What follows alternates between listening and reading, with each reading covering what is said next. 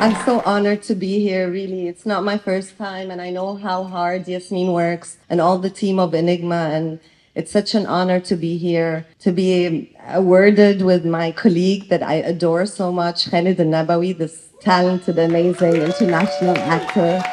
And to be handed this by an amazing Mr. Hadid that we all love so much. And he's always proud of his Middle Eastern background. And of course, to be here with the great Laila Ilwi, it's such an honor. And Dr. Hela, you've always given me so much strength and support. I just love you. Dr. Fuad, it's such an honor to be awarded with you, and I'm speechless. And being here with all these Arabs who come from the Middle East and who still love their origin and they still love their culture, this makes me so happy. Really feel how our countries are right now, how our culture is. And yes, you do, and it's amazing. It's just such a heartwarming feeling to see you all having this feeling towards your origins. And hooray to all the Middle Easterns. Yani, thank you so much. Thank you.